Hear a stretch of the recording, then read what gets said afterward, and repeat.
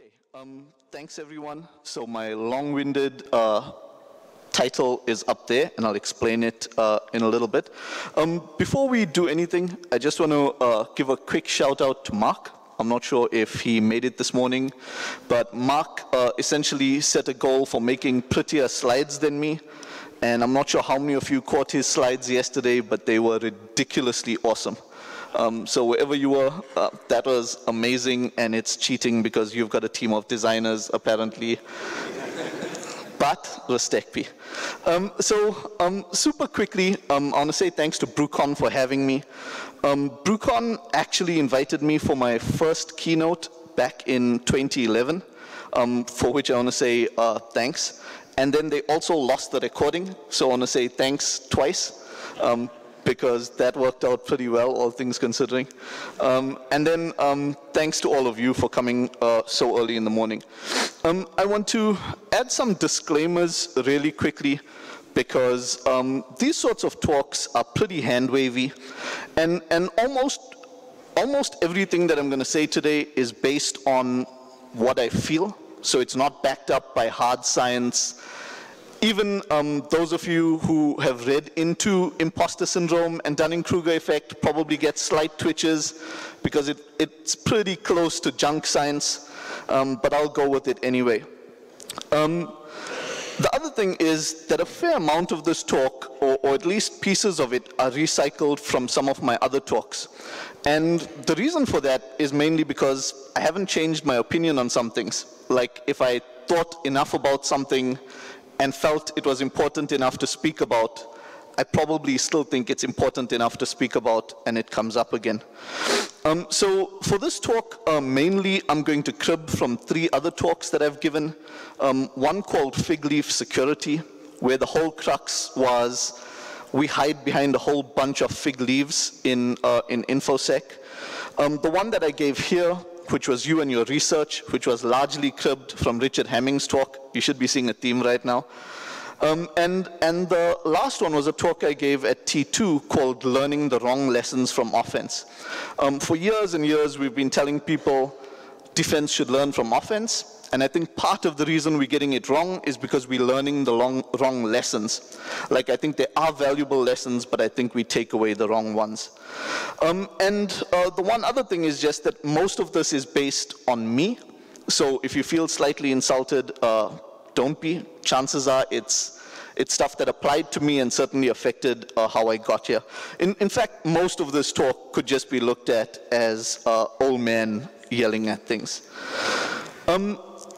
If we look at the talk title for the most part, what you should notice straight off is that it falls in that TED-style junk science, something interesting you can talk about at a dinner party but doesn't actually hold up. So you could go with an alternate title, which is basically, don't be that guy. Okay? So for most of this talk, what I'm going for is, here's some stuff, don't be that guy. So the 3 things that we want to go into here, market for lemons, imposter syndrome, and the Dunning-Kruger effect. Lemon markets people have been speaking about for a while now. It goes back to a 1970 economics paper by George Akerlof.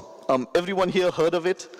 Essentially, it describes a type of market failure that happens when there's information asymmetry in the market. Okay, and the way the theory works is you have this market where you could buy cars, and the car is either a good car or it's a lemon. The problem you have is that the customer or the buyer can't tell the difference. So over a while, the customer expects to pay the price for lemons because that's the only, or when he gets it, that's what he remembers. And over time, people with good cars pull them off the market, because why would you sell your good car if the only thing you get is the price for a lemon? And eventually, the only thing left in the market are lemons. And my main argument here is that this information asymmetry exists heavily for us in InfoSec. For those of you who are doing research, for those of you who are aiming at research grade problems, it's certainly one of the areas you'd want to be aiming at, which is how can consumers tell the difference? between good products and lemons. There's a few people, a few very smart people aiming at it. Sarah Zatko started ITIL with Mudge, and they're looking at it. But there's a lot of questions to be answered here. How we can tell a product is actually secure is a tricky one. You'll know guys from P0, guys like Taviso, have been banging hard against AV products for a while, for example. And they've come up with or lots of people have come up with a theory that says, actually, some of those security products add so much of extra code to your existing code base that actually you are less secure running those products than you were before that. Much longer ago, FX from Finlit said that security software was so badly written, you are probably better off trying to protect your network with Microsoft Word. It's funny, but in a way it's funny because it's true. In Vericode's first report, when they did the assessment, security software came second only to CMS software in terms of how insecure it was. Okay, and the main thing is, people can't tell the difference. You land at an airport, you see that XYZ product is going to be using next-gen machine learning to protect your network, and they tell it to you enough, eventually you start to think it's true. The next one that I want to touch on, and this is almost my whole reason for doing the talk today, was this one on imposter syndrome. And imposter syndrome is kind of interesting because it's really well discussed, especially in InfoSec. So imposter syndrome is a psychological pattern where individuals doubt their accomplishments. Okay, you persistently feel that you're going to be uncovered as a fraud. And if you look at Twitter, for today's talk, this morning I removed a whole bunch of tweets that I previously had used as evidence, mainly because I think it's calling out people is not necessary. But you would know lots of people discuss, I'm on stage, I'm about to talk, imposter syndrome kicking in. I want to do X, imposter syndrome kicking in. And for the most part, I think that this is slightly misguided. And the reason why I think it's slightly misguided is I think there's a huge difference between genuine imposter syndrome, which is Einstein being Einstein and thinking that actually he's about to be discovered as a fraud, and someone who's been in InfoSec for a year and a half looking at Halvar Flake and saying, I have imposter syndrome. If you're standing next to Halvar, it's not imposter syndrome. He has more brains than a small country. He probably is smarter than you. And that's not a bad thing. It just means that if you want to level up, you've got to work incredibly hard, like they have. And I think, as small as it is, I think there's something we miss when we explain it away to imposter syndrome. Because I think what we should be saying is, holy smoke, I really want to be that guy or that girl, and working like crazy for it. And the example that I give here is Doug Song. So I met Doug a few times, but almost every time I do, I waste the first few minutes just going, oh my God, it's Doug Song. Because the teenager in me remembers when I thought Doug was just a superhero legend. And what's interesting is, he kind of is. Way back in 2001, I released one of my first tools, which is a way to scan hosts on the network, and it was ghetto and written in Perl. And that same time, Doug released the C library for crafting packets. He wrote libdnet. And after that, in my career, I went and I studied to become a checkpoint engineer, for those of you who remember the CCSE. And while I was doing my CCSE, Doug, Thomas Lopatic, and Horizon did a talk at Black Hat on breaking Firewall 1, and they took it to pieces. And now I've got a company, and we sell a product, and people like us for the most part. And Doug's got a company, and he sold it for some squillion dollars. When I stand next to Doug, it's not imposter syndrome. Doug's achieved a whole lot more than me. And for me to think that that's just a psychological thing, that's just me thinking that I haven't achieved as much as him, kind of takes away from what Doug's put out. And it stops me from working as hard as he does. And the main reason I say this, for those of you who haven't seen the 2011 talk, You and Your Research, it's worth going back and checking, mainly because the thoughts are mainly not mine. They belong to Richard Hamming, making them better thoughts in general. But what you'll notice, with a show of hands, how many of you have seen that talk or read Richard Hamming's You and Your Research paper? Okay, that's shockingly few of you, not for my talk, but you should go read that paper. So if there's one thing you take away from this, go read Richard Hamming's You and Your Research. There'll be a link shortly. Hamming gives advice to people on how to do great quality work. And what's interesting is he starts off by explaining how he did his study of other great scientists. Essentially, he says, look, he came to work on the Manhattan Project, and when he arrived, he was there to fix the computers, and he saw that he was just a stooge. Okay, he stood next to Feynman and Oppenheimer and Fermi and Hans Bethe, and he saw that these guys were walking legends, and he was there to fix their computers. And what's important is that he didn't stand back and go, oh, woe is me, I have imposter syndrome. He went back and said, what makes Feynman Feynman, and how can I get some of that? Okay, and for those of you who've studied mathematics, you probably come across Hamming distance, Hamming's differential equations. He went on to do a whole bunch of stuff. He's got a pretty great history. So, like I said, old man shouting at clouds, lots of the stuff is going to be super personal. Try not to let it sting. But one of my main reasons for doing it is because I think we in danger, as individuals and as a discipline.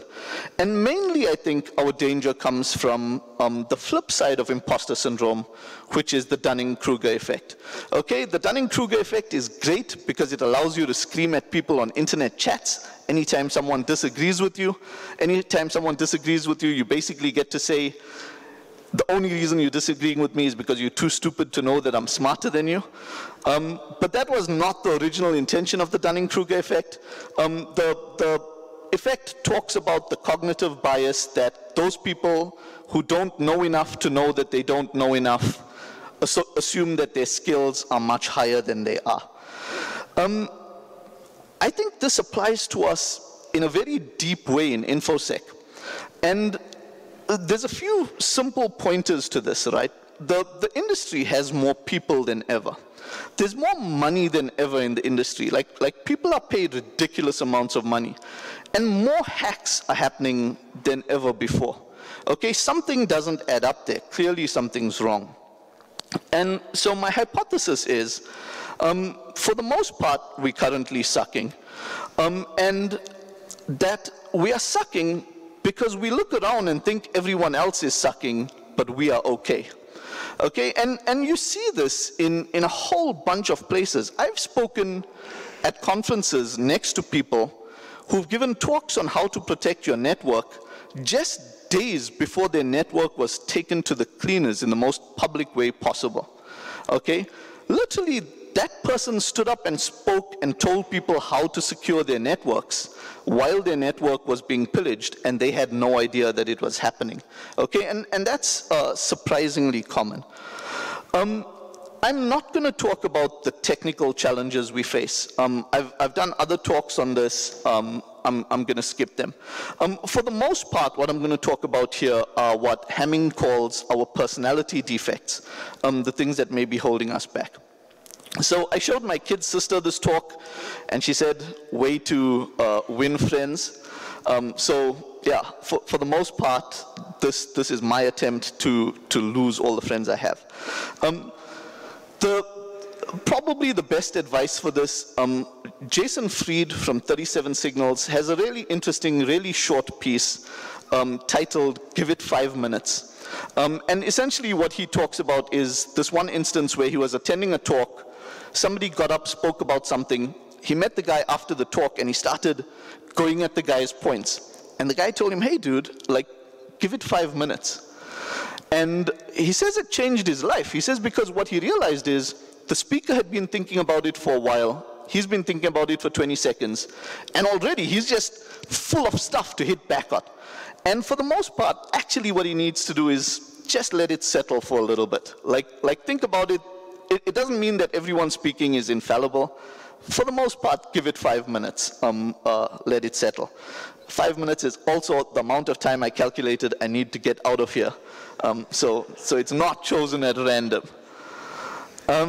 So where I want to start with this, Joanna Geary, who's currently the head of curation at Twitter, tweeted recently, and this was super, super interesting. So she was working at The Guardian, and The Guardian has all of these comments. If you've ever read them, we all read them, even though the internet law is that we shouldn't.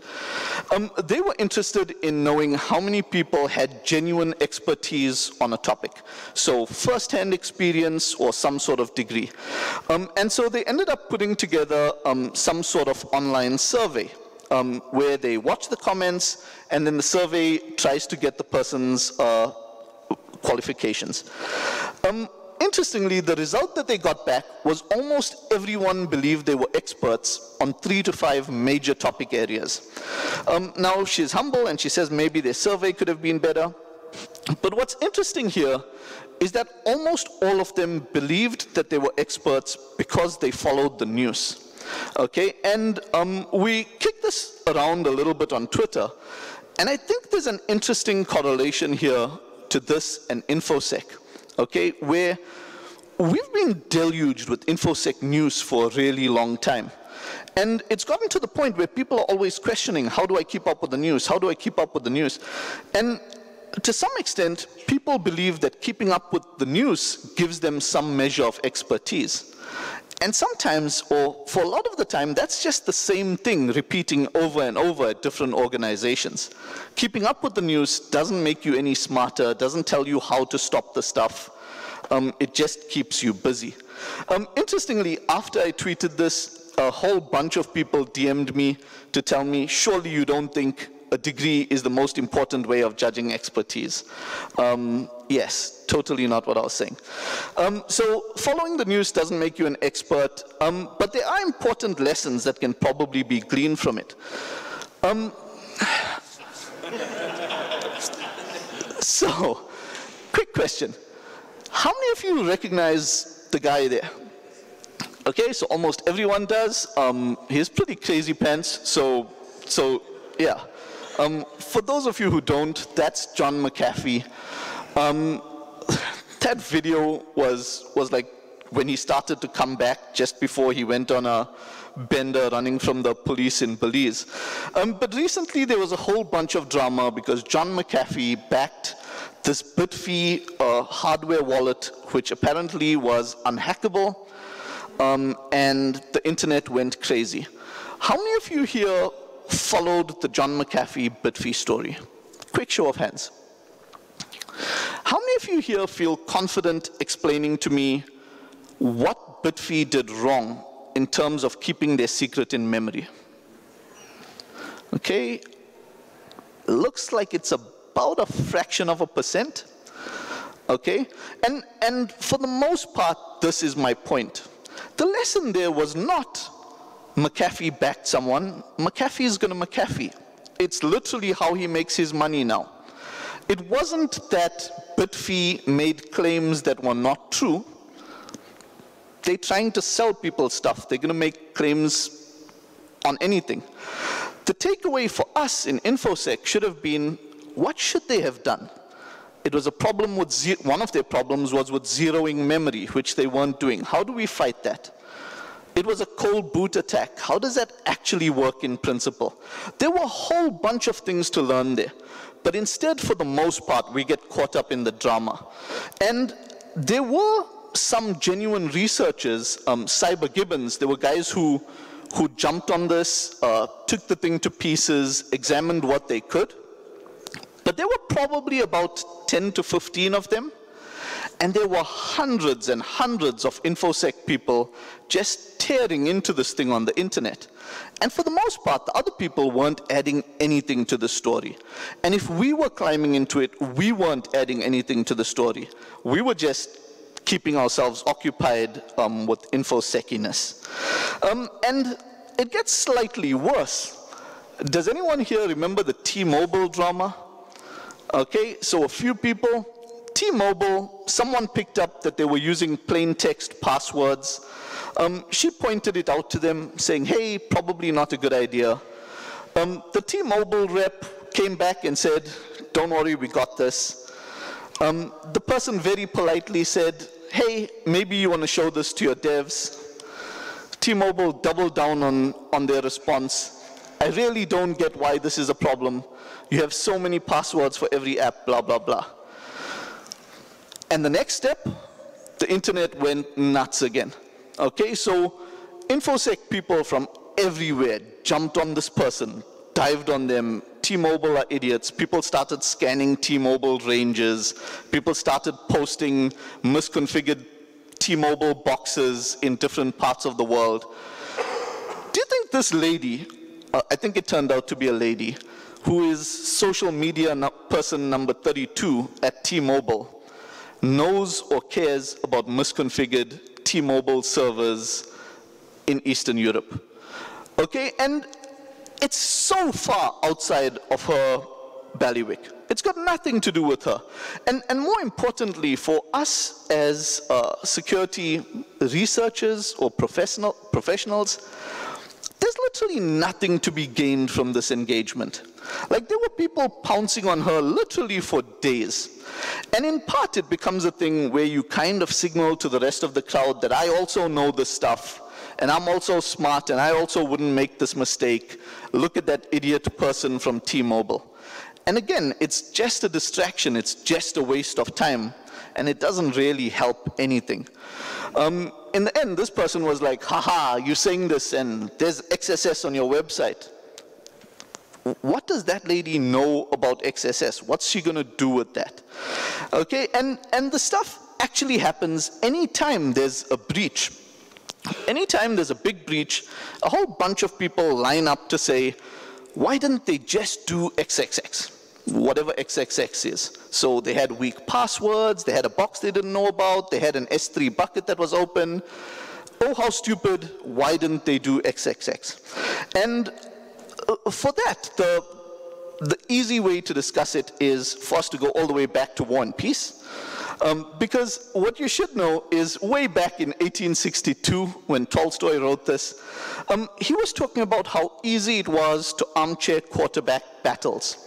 And he says, you look at a battle and you see, well, here was one army and here was the other army, he should have done X, Y, Z. And he points out that the commander never has that view of battle. The commander's view of the battle is always fluid. Things are always changing. And it doesn't look the same as it does to you when you looked at it, when you read about it. And for the most part, I'm saying that discussions post-breach are really, really easy. Because the whole job when you're a CISO is choosing. The choosing is the hard part. If we had unlimited time and unlimited budget, sure, we'll do everything. The thing that's difficult is finding out which are the things that they need to focus on. And in terms of choosing, I want to be clear. I have the firm belief that lots and lots of companies are choosing incorrectly, but that's a different problem. Like, I don't think people should be getting away with stuff. My very next slide is forget the get out of jail free cards. But what's important for us is that we go away from seeing breaches, asking the question, how would this have applied to us? How would we have handled this differently? And I'll tell you two reasons why we should be doing this. One is just because it's the more empathetic thing to do. But the other is because I genuinely believe that there's huge millions of dollars waiting to be taken in by people who see these as problems that are needing to be solved and actually solve them. The example that I give up here is kind of obscure. I once consulted for a company, suggested to them they run Emmet. They had a super smart reverse engineer working for them who told me how he could bypass Emmet. And so they never did their Emmet rollout. Okay, it's true, that guy was wicked smart and could bypass Emmet. It was still the best thing that they needed to do. For the size of org that they had, for the number of XP machines that they actually had, they actually needed enhanced protection, and they should have done it. Again, I'm not saying it's a get out of jail free card. In fact, I'm saying learning from breaches is critical. Out of interest, show of hands, how many of you here have a phishing problem at your company?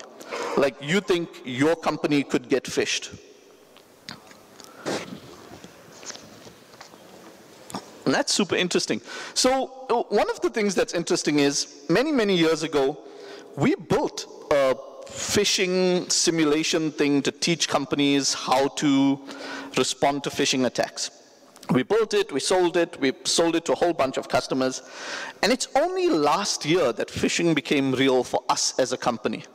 That's because last year we grew in size, and now we have a lady who full-time just handles our accounts. And so for the first time, mails from DHL or FedEx that say, here's your documents in document.zip, please look at it, is not going to someone with a security background. And I can tell you, it sucks. I can't guarantee that she's not going to open one of these. And it's a stupid problem. Like this is an easy problem for us to kill. Someone should be working on killing this. But as 5-man startup with a whole bunch of security engineers, it's not the problem that we aimed at. And I suspect it's why lots of these problems get away. Again, with a show of hands, how many of you here are blue team versus red team? So blue team? Nice. More than I expected. Go blue. So blue teaming can be hard. But I think it's hard for different reasons to what most people expect. So recently someone tweeted this, where they go, I just want to know, why does security constantly have to justify its presence? Like legal doesn't have to justify their presence, marketing doesn't have to justify their presence. And I've given entire rants on this. Like, I think this is wrong-minded. I think we do have to justify our presence. I think everyone else has to justify their presence too. If marketing does a sucky job and just says, you guys should all come to me, very shortly people will root around them and start using external marketing people. If legal hold everything back, people will just stop passing through legal. And that's what happens to security. There's really good talks on this. If you get a chance, you should check out Rich Smith's talk at Etsy on building a security organization that works. But the crux of it is we're starting to see examples of security teams who engage with the company, who build things for the company, and effectively have these companies loving them and using them. So in terms of the challenges, I want to touch on really quickly. I mentioned the talk, learning the wrong lessons from offense. And I think that offense has some benefits that defense lacks, but not because offense was born cleverer. In fact, most of these things are not because offense is particularly gifted, it's just that the dynamic ends up giving offense a few advantages. And probably the biggest one for me is this one. Offense has really tight feedback loops. So for about 10 years, we ran a pen testing company. And if you take pen testing as offense, it's really simple. Either your guy breaks in or he doesn't break in. At the end of the engagement, you know whether he added value or not. On the defending side, you can work for years and never be tested like that. You can work for years and never know if you were adding value or just moving the deck chairs on the Titanic. And for the most part, that's something you need to be constantly aware of. You need to be checking up on whether your stuff is actually making a difference and making a difference for real. What this leads to is the fact that attackers know the cost of things. I can tell you with relatively good ballparking, it's going to take me about a month to break this. Defenders lack this information. Dino Daizovi has given an entire talk called Attacker Maths on how you can try to model these attacks to try to figure out which is the least cost for an attacker to take. The problem with attacker maths is unless you understand attacks, you don't know what those numbers look like. And it's something we're going to have to figure out how we overcome. Very recently, this whole discussion came up on Twitter, which is, should we have to write code as attackers or as defenders? And a bunch of people chimed in with, I've been working in this industry for so many years and I don't write code, I guess I should go home, blah, blah, blah. And I can see why you'd take it personally, but I think it's wrong-minded. Attackers win because by and large, attackers do write code. We'll go into this discussion in a little bit, but I think it's important. I think coding is a superpower, or at least scripting is, and if you're not doing it, it's something you should go back. It's a hole you should go back and fix if you want to do InfoSec. Whenever you talk to a blue teamer, you'll see they come back and talk about all the enterprise obstacles they have. This is the problem, that's the problem, management's a problem. And what's super interesting is that I think our attitude to these obstacles is possibly the biggest obstacle that we have. Now, this sounds all zen and stoic because in part it comes from a book called The Obstacle is the Way. But what's interesting is, if you ever worked red teaming something, or if you worked trying to hacksaw something, you go into the problem expecting things to not work. You go in expecting stuff to be broken. And then you chip away at the brokenness till you have a solution. If you're pen testing, little things will not work. You get a reverse shell, but it doesn't echo your characters. And you go, yes, that's what's going to happen because we don't have a proper terminal. You put up with a whole bunch of brokenness because you know it's not supposed to work. You hack at it and you make it work. In defense, there's a common attitude that says, we tried this, it didn't work, forget that, let's move on to the next one.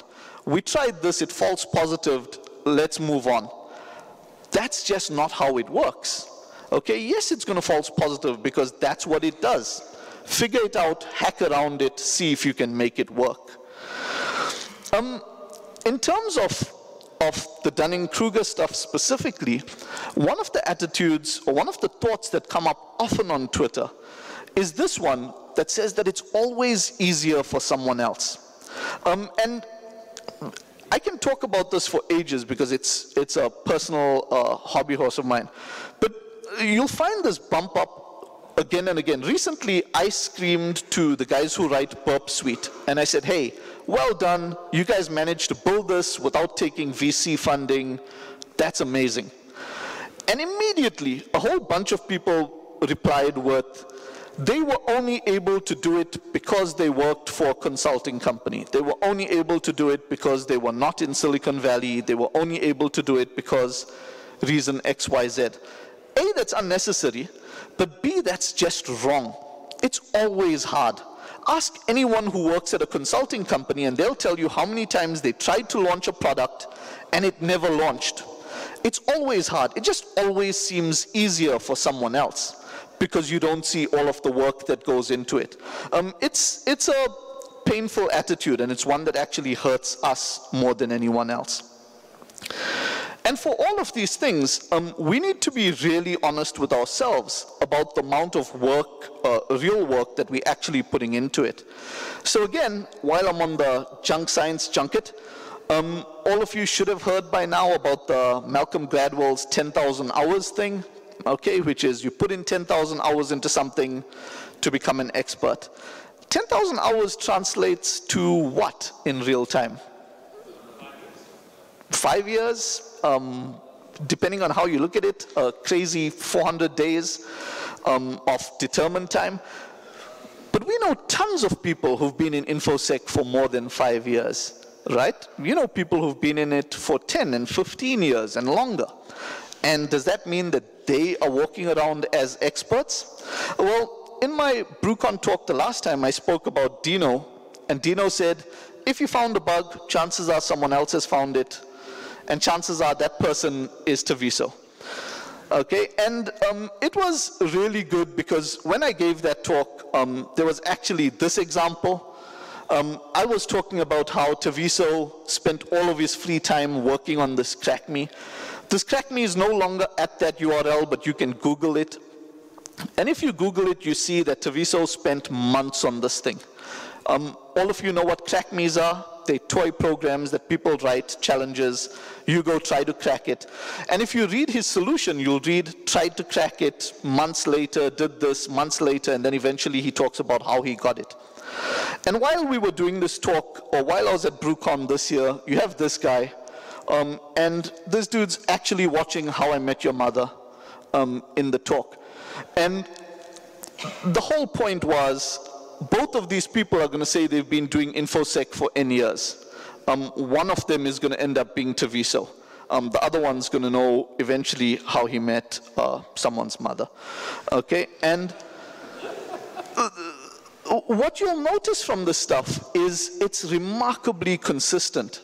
In the example that I gave back then, you look at GeoHot, who first jailbroke the iPhone, or at least unlocked the iPhone.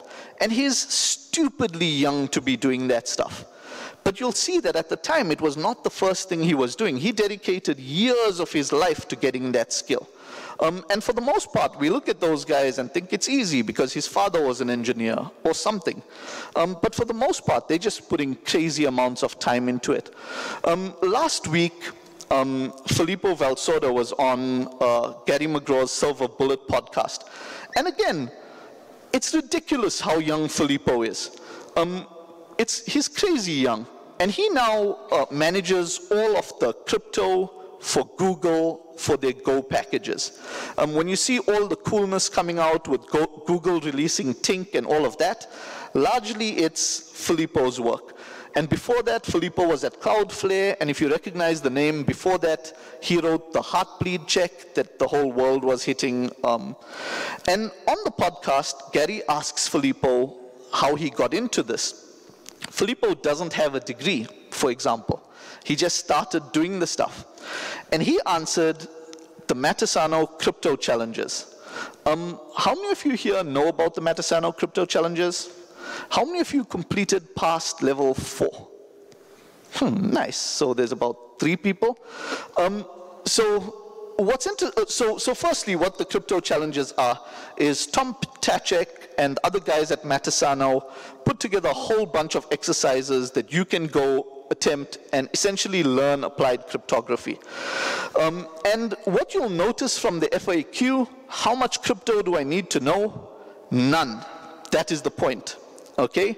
So by walking through these challenges, in the end, you end up literally breaking OpenSSL, doing Dai Dongs, beast attacks. You end up doing ridiculously advanced crypto. All of us could have done it. None of us do. Filippo did, and that's why Filippo is Filippo. And again, what's important is that we give Filippo credit for doing it, and that we know that that's what it takes to level up, because that's what it takes. So I spoke about the importance of writing code. Alex Stamos gave a talk a little while back where he talked about the Fortune 500. He said there's the secure 100 that know how to defend, and the toasted 400 who are broken and don't know that they're broken. And interestingly, what he stated the difference was between them was the ability to create their own tooling, okay? If you on the blue team, if you're doing defense, you absolutely should be, this is a hill I'm totally prepared to die on. You totally should be writing code. Spend the time, it's worth it. And it makes complete sense. Software is eating the world. Everything becomes a software company. You need to be learning how to do it. It's super easy if you're doing InfoSec to end up being nihilistic. In fact, recently, Tech Republic, as part of like CISO magazine, put out this article, 10 signs that you aren't cut out to be a security specialist. And number 10 was, you can't accept that there are no winners, because their whole point was that you've got to figure out that the game can't be won, it can only be played. And I think that's absolute nonsense. Like we've carried on that thinking for so ridiculously long that people start to accept it like it's true. You need to figure out for your org what winning is. And winning might not be patching all your servers 100%. It might not be not getting phished. You need to figure out what winning is for your org and make that stuff happen.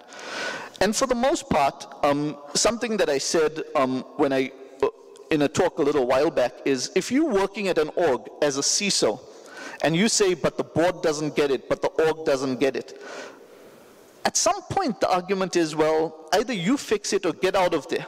Let someone else come try to fix it. And maybe you should go somewhere where they do listen to you. But staying in the same place and complaining that the org doesn't get it allows you to wallow in this sense of, well, I'll just go day to day, and if nothing really happens, it's probably okay. And if we're talking about CISOs, something that we need to remember is that almost all generic advice is wrong, including this one. Like I said, maybe phishing doesn't matter for you, maybe patching doesn't matter for you, and part of the problem with taking in all of this news is you keep hearing things that you have to be doing, and maybe you don't. Maybe that's not right.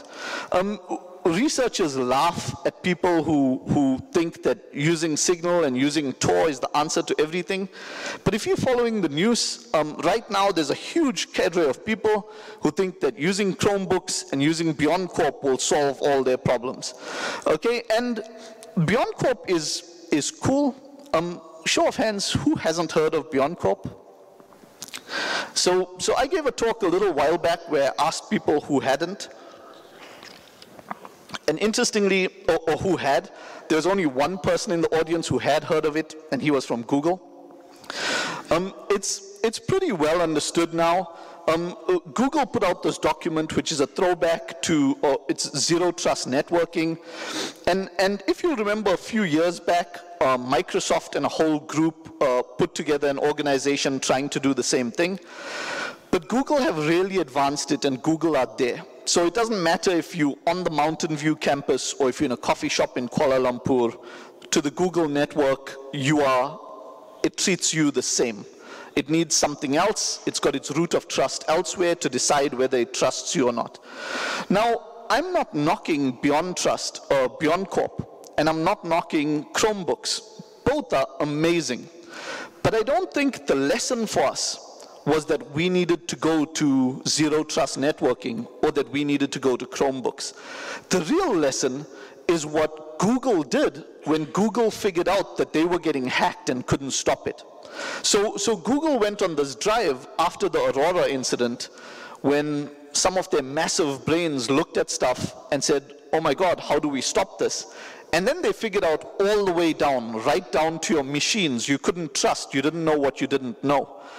And there's certainly stuff in BeyondCorp that we can emulate. There's certainly benefits from Chromebooks that we can steal. But the most important lesson is that you need to look at what the specific threats for your org are and then engineer a way around it. The original Beyond Trust paper was super awesome in that one of your first reactions to seeing Google pull this off is to go, well, they Google, of course they could. They're a new company. Google's not a young company anymore. They had fat legacy systems on their network also. And they document how they had to phase it out. Like there were systems, nobody knew who adminned it anymore. And so they sniffed next to it for a while to see who connected to it. And then they moved those people off. It's the same engineering challenges we have on our networks. They just went for it and did it. When you're a CISO, something you often hear is people saying, well, we do a risk-based approach, so this stuff doesn't affect us. And again, it's worth dialing in to understand what they mean when they say that. I've met organizations with really pretty Excel spreadsheets that show you with green, orange, red indicators how dangerous or how safe their network was. And it's baffling to me because I've got no idea where they're pulling those stats from. And I don't mean I don't know where they're pulling their stats from because I asked them.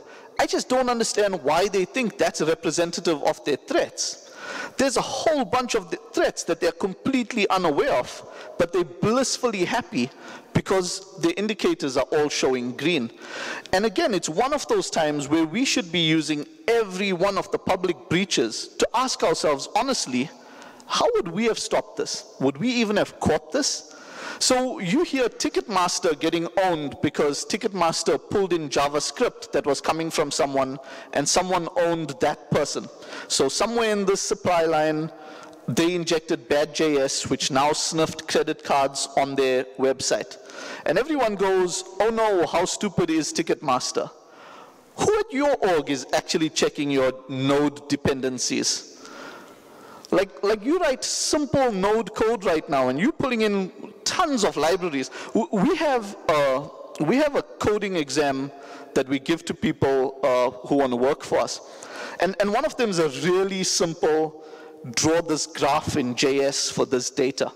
And we've seen people write solutions up to 6 megs big, because the first thing they do is just pull in libraries from everywhere. Who's managing this at your organization? The recent Facebook breach, ultimately what caused it? Anyone confident enough? Show of hands? Anyone? Like, that stuff's big news. If you're on Twitter, you probably retweeted it. You probably laughed to someone, haha, Facebook got owned. The lesson for it is, what made them get owned, and how can we make sure we're not getting owned the same way? If you're a CISO, the question of how you're testing your assumptions has to come through. I do this just because I really like the speech. If you guys haven't watched Ratatouille, you totally should. In the speech, in the movie, Anton Ego gives the speech, which basically says, we stand and criticize people. For the most part, the thing they built is worth more than our criticism of it. And one of the things that we should be doing as critics is giving a chance to the new. InfoSec people are super, super quick to tear down the new. And it's interesting because what we've been doing historically hasn't got us to a very nice place. I don't know that the new is not junk, but our old stuff was almost certainly junk. We should be more embracing of the new. The modern CISO is in a powerful position, and because every talk needs an Uncle Ben quote, with great power should come great responsibility. For those of you who are in the position to buy equipment, to buy security tools, we need to start pushing back on bad vendors strongly. Part of the problem right now is we've got a really broken ecosystem. If you take AV vendors, I'll pick on who are easy to pick on here. We know they're doing some things fundamentally wrong. Nobody pushes back, so they're not forced to change. You've seen vendors who are doing horribly, horribly fuddy marketing. If we don't push back on it because we know better, essentially you leave that FUD in the marketplace and the smaller companies swallow it up. You need to almost take it as a responsibility to fix that stuff, to push back on that stuff, so we can start clearing up the ecosystem. If you're a security researcher, a little while back, Jacob Torrey wrote this post on playing the wrong game. And essentially he spoke about how security researchers are wanting to do cool zero-day research, and actually people are getting bitten by phishing attacks. And the cool research is awesome and still needs to be done, but at some point that line's going to become too far. The work we're doing has so little implication for the man on the street that we're almost not doing any good at all. And it's something that we need to fix. Recently, I was on a Slack, and I said something about Apple security team being awesome. And a whole bunch of people replied with the version of Apple lol. Now, I'm not sure how many of you know people on the Apple security team, but they've got some of the brightest minds in the world there. Ivan Kristic has done ridiculously cool stuff. Windows Snyder was there. At the moment, David Litchfield is there. There's a whole bunch of really, really clever people. And the same thing happens when I talk about Slack security team. Someone will respond with Slack lol. And on the one hand, most of it is dismissive, but it's also ridiculously wrong-minded. Like, I question the people who said that about Slack, And what they were talking about is that on their crypto coin Slack, people are able to come on and attack other users or something stupid like that. The Slack security team is one of the best in the game right now. If you follow them on Medium, some of the posts that they put out are ridiculously cool. Ryan Huber's got a post where he talks about what they've built for their logging. But essentially it means that every syscall on every Slack server runs into a database so that if any server does something that it didn't historically do, it flags an alert to the security team. How many of us have that running on our networks? Sounds simple enough. We just haven't. And for researchers, it's interesting because when we win with little things. We own someone, you get your lol, you get your shout, you get your moments of fame. And again, I say this purely personally because I spent a really long time, like I spent 12 years doing this, breaking stuff, giving talks on breaking stuff, writing papers on breaking stuff. And in the end, what you figure out is, for the most part, you're drawing in the margins of other people's work.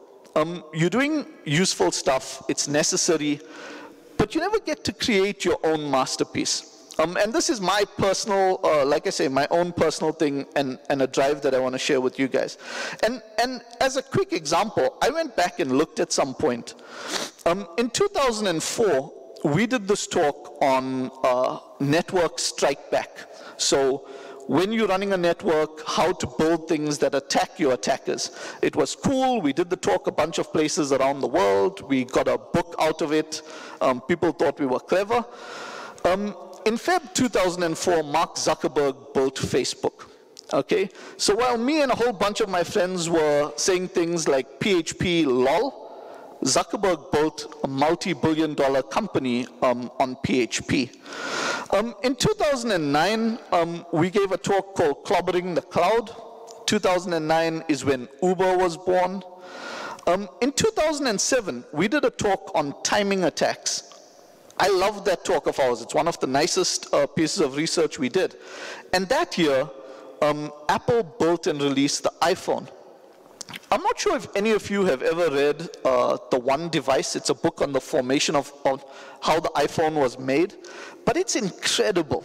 Like if you read the founding story of the iPhone and how many things had to click, like literally, if I had to change my career now, and if there's anything I wish that I was a part of, it would have been awesome to be part of that team. Like literally, to me right now, those guys changed the world. There's the world pre the iPhone and the world post the iPhone. And for the most part during that time, while I thought I was doing cool stuff, I was writing in the margins. Again, my big pitch here for you guys, for all of us, is to make more stuff.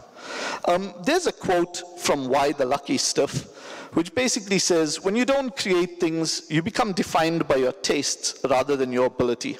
Your tastes only narrow and exclude people, so create stuff. You see this all the time. You sit on channels where people are Android people or iPhone people, or OS 10 people, or Linux people, or Windows people.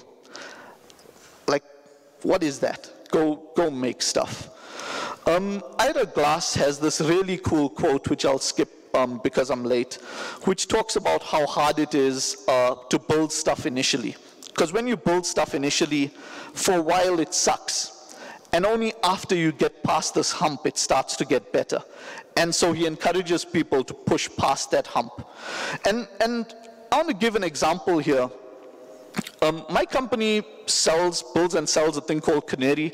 We put out a free thing called Canary tokens, which is a way to get honey tokens for yourself. The first version of Canary tokens that we put out, while most of our other stuff is not written by me, which is why it's more solid, the first version of Canary tokens was written by me in badly written Go. And the first version was written in a weekend. It was pretty ghetto. This is not me being fake humble. Like, it was lame. I spent hours just getting jQuery right, and it kind of sucked a little bit. Today, Canary tokens has been downloaded, the Docker images have been downloaded literally more than 10,000 times. So there's Canary token servers running everywhere. Ridiculously smart people like Colin Molyneux have given talks on using Canary tokens for other stuff. And all of that magic happens just because you create something. Canary tokens are functionally so simple. It's you connect to me, I create a random string, I keep that random string next to your name, and I give you the string. Anyone could do it in 4 hours. You could do it in 10 minutes. But because we did it, we got guys like Colin Molyneux hanging out with us when we go to Black Hat.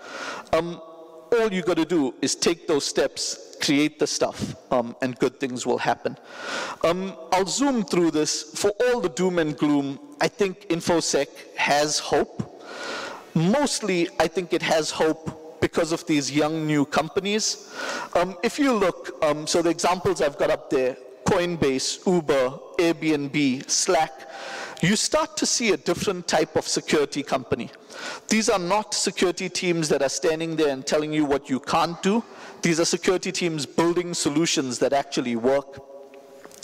The example that I often quote here, that's a guy called Four from Uber, and Four was working at Facebook when he did this, but he basically helped create their two-factor authentication system called 2FAC, and took it to the point where it's faster to two-factor authenticate at Facebook than it is to not two-factor authenticate. So people are not choosing 2FA because it's more secure, they're choosing it because it's faster. And if you watch that talk, you'll see a really interesting thing, where he keeps building and then goes, we can do better. He builds a part and then goes, this still sucks, we can do better. In the end, their solution ends up with patches to SSH, but it works, and they're getting what they need.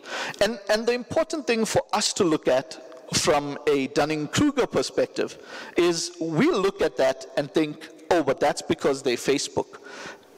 But not really. It's because Four didn't stop and say, people must 2FA because I'm security and I said so. It's because he kept going, we can make this better, and then did. I'll skip that. So again, it's all ridiculously open. It's all ridiculously hopeful right now. For those of you who've been doing security for more than 15 years, there was a time when we thought nothing would replace Apache. Like if you wanted to protect Apache, the best you could do was add like mod security or something like that. And then you see Nginx come in and completely upend it. For those of us who thought we'd never get past OpenSSL, Jason Donenfeld came through and wrote WireGuard in 4,000 lines of code. And it promises to be an auditable, secure, fast, open VPN alternative. There's literally a whole bunch of cool things to be done. There's so many important problems to solve. Don't waste your time being the other guy. Don't waste your time just poking fun at other people. We'll leave with Feynman because it'll give the impression that the talk was actually better than it is. Mainly, don't fool yourself. There's hard work to be done. You need to show up and do it. I think we've got like a minute. That's all that I've got. If you've got any questions, you can shout them now or tweet and tell me why I'm an idiot. Thank you very much for your time.